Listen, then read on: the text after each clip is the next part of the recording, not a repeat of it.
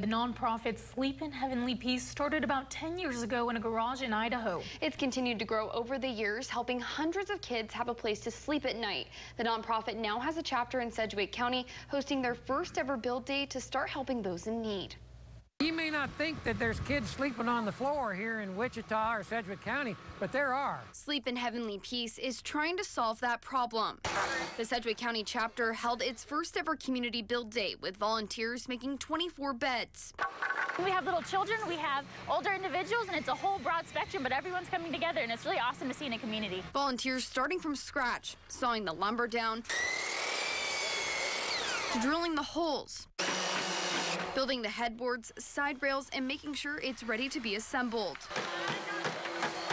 Each bed is stained and branded with a Sleep in Heavenly Peace logo. It's really cool just to watch. There's just a whole mechanism. It's like a conveyor belt of workers. Taking all these volunteers and wood to create this. For volunteers like Rory and Nicole Bloyer, it was a way to get out in their community and help. I do love working. It's better to give than receive principle. I think this is putting it into action. Leading this nonprofit to start helping the first kids in our area get a good night's sleep in their brand new bed. These kids will be having, a lot of them, the very first bed they'll ever own.